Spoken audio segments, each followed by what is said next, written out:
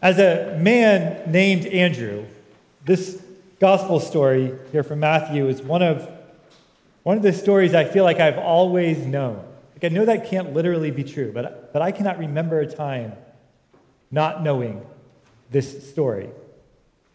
Jesus calling Andrew and Peter, both fishermen, to become instead fishers of men, as the old translations put it. This story is famous enough to be in all the children's Bibles. It's in every Sunday school curriculum, I think, that's ever been written. And one of the main characters in it shares, my name, shares our name as the people of St. Andrew's. By the way, in case you're new here, I didn't name this place. Okay?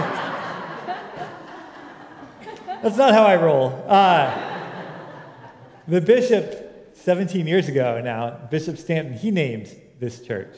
And he named it because Father Mike, the founding priest of St. Andrew's, asked him to name it St. Andrew's. Because in the Bible, Peter and Andrew are brothers, and the other big Episcopal church in McKinney is St. Peter's. So even as they are brothers in the Bible, we are sibling churches to our community here in McKinney and Allen and Frisco in this area. So it wasn't me. I was not a thought on anyone's mind when this church was named. I've always felt a connection to St. Andrew, of course, like saints in the Bible, but answering the phone like St. Andrew's, this is Andrew, that was not the thing we were going for. At any rate, just as this story feels special to me as an Andrew, the story about St. Andrew, it feels special to us as a church. This is one of the stories of St. Andrew. But I, at least, for a long time, found this story rather terrifying. Because Jesus, he's walking by the Sea of Galilee. He's just walking, right? Walking by the Sea of Galilee. He's on the edge of the shore, and seemingly out of nowhere, he says, "Follow me." And Andrew and Peter just drop everything and follow him. And I just know myself well enough to know, again, that's not how I roll. I'd be like, "Go away, crazy person. I'm not coming back to shore as long as you're still there," right? This is very weird. And I've always, when I was thought, particularly young, how is this normative? My parents told me not to go away with strangers, right? How is this an acceptable action? Is it supposed to model the appropriate response?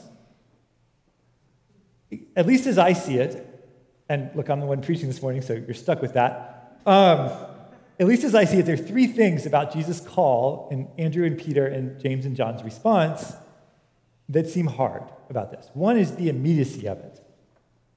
The immediacy of it, right? Jesus walks by and says, "Now," and they say, "Okay." Right? Just immediately they left their nets. The second thing that seems hard is they're already busy. These first disciples were not playing Wordle. They were busy with lots to do. They were working hard. And the third thing is that they're leaving a lot of their security behind. As Matthew tells us in verse 22, they left the boat and their father, left their nets. Now, in point of fact, I think the story we read last week, those of you who were in church last week, we read this story from John's Gospel. And in that story, Andrew and Peter, and presumably others, they get to know Jesus down when Jesus goes to get baptized by John in the River Jordan. And they spend some time with Jesus there. Surely they talked, and they learned, and they planned. Jesus probably did not show up on the seashore as a stranger. But as our story opens, John has been arrested, and so Jesus withdraws into Galilee. He goes north into Galilee. Presumably, Andrew and Peter did the same thing. They went home to Galilee too. Everyone sort of regroups. They get ready. And then Jesus shows up this afternoon and says, "All right, it's time. Let's go. Follow me." I believe that broader story, the way the Gospels together tell it, makes better sense of what happened. And yet Matthew tells the story this particular way, focusing on just this part. It's as though rather than trying to get all the historical details of the whole thing down on paper. Scripture is trying to impress upon us something about how immediately they responded, how busy they were, and how much they had to leave the safety of their family and the known. The point, I think, of Scripture is not to get every historical detail down, but to get the ones that tell us something about the nature of Jesus' call. That it's right now, even though we're busy, and above all else. Right now, even though we're busy, and above all else. Let's look at these three hard things in order. First, the immediacy of it. Peter and Andrew are called first. He said to them, "Follow me, and I will make you fishers of people." And immediately they left their nets and followed him. Immediately. Same thing with James and John, verse 22. Immediately they left the boat and their father and followed him. Now, many of us are not like this. We're more like St. Augustine. St. Augustine famously prayed, "Lord, give me chastity and continence, but not yet."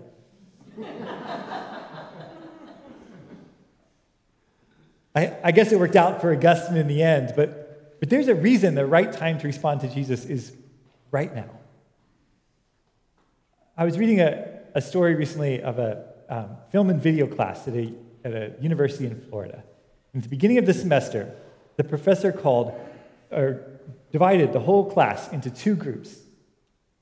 And to the first group, he said, you are going to be graded solely on quantity, by the number of photos you turn in this semester. You turn in 100, you get an A. 90, you get a B. 80, you get a C. And so on and so forth. To the other group, he said, you are going to be graded solely on quality. All semester, you just need to turn in one photo, your very best photo, and we'll grade the quality of that one photo. And at the end of the semester, all of the best photographs in the class were taken by the group that was graded on quantity.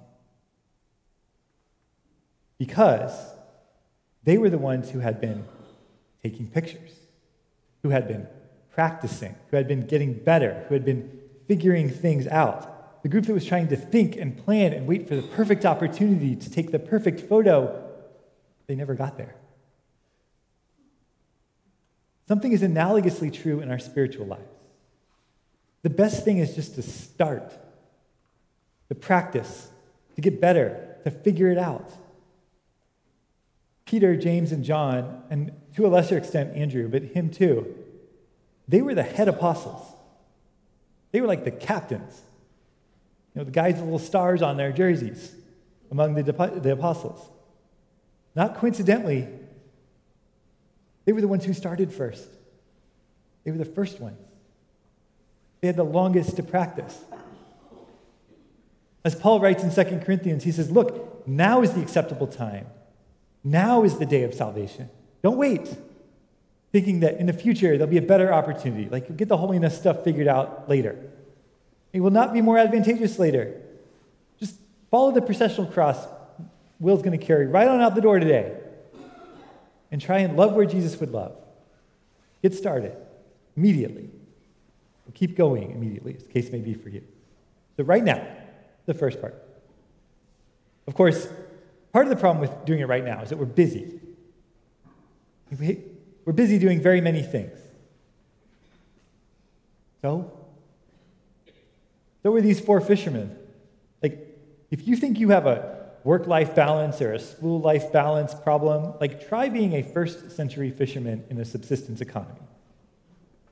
Or maybe it's not work that keeps you stretched thin. Maybe it's caring for aging parents, or caring for your grandkids, or your own doctor's appointments you've got to get to regularly.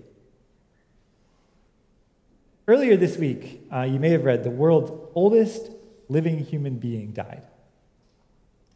Her name was Sister Andre, and she was a nun. She died at the St. Catherine Labor nursing home in Toulon, France. She was just a few weeks shy of turning, get this, turning 119 years old. She lived through both world wars, right? Like, remembers them both.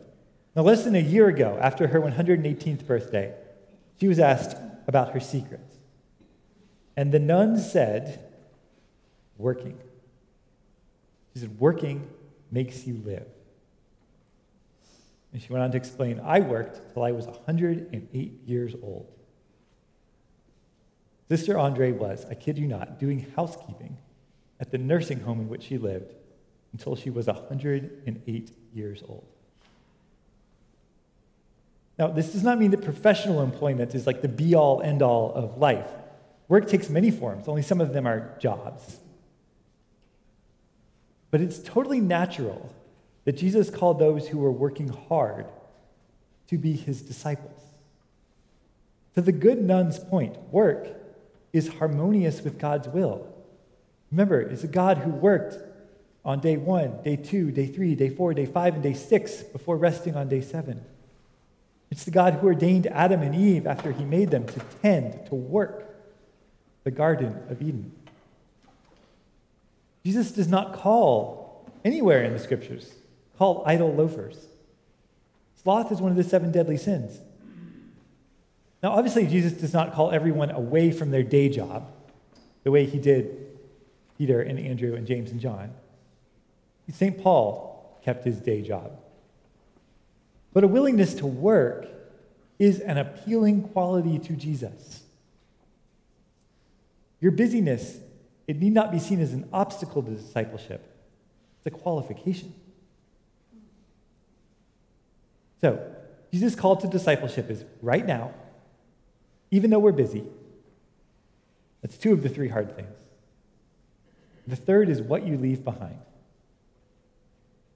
Now, the disciples in the story, they leave behind their nets, their boats, and most touchingly, their father. Most touchingly, most terrifyingly, I don't know. Both. Or, maybe Zebedee, maybe he wasn't so bummed. I know a lot of parents out there right now be like, look, I got a millennial living in my house, Jesus. If you would show up and call it out, that would be great, right? But there's no sugarcoating this thing about families in the gospel.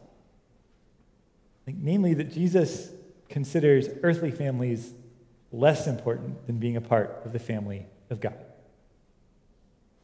Blood may be thicker than water, but Jesus shed both blood and water out of his side. Kind of trumps it all. But that's true. Like, that is in the gospel. I don't think that's really what's going on here. The nets are like the tools of their trade. The boat is the thing that kept them safe on the waters, safe from the dangers they faced on it. Their father is the patriarch under whose wisdom and leadership they found protection.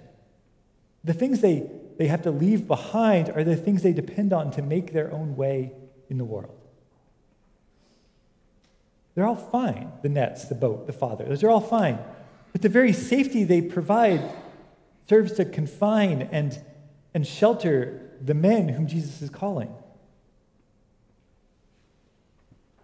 For computers and technology to change the world, like the computer geeks, they had to move out of the basement and out of their parents' garage. The same thing is true of the disciples. Like, Peter had to leave the boat to become the rock on which the church is built. James and John had to leave their father before they wrote the scriptures that we still read today. Andrew had to put down the nets before he became the sort of person whom people in suburban North Texas 2,000 years later gather under shelter that is named after him.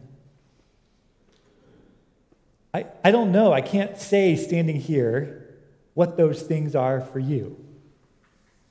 I can look back at my own life and I can see some of them. Like, I had to give up a really good LSAT score. I had to give up a job at Amazon.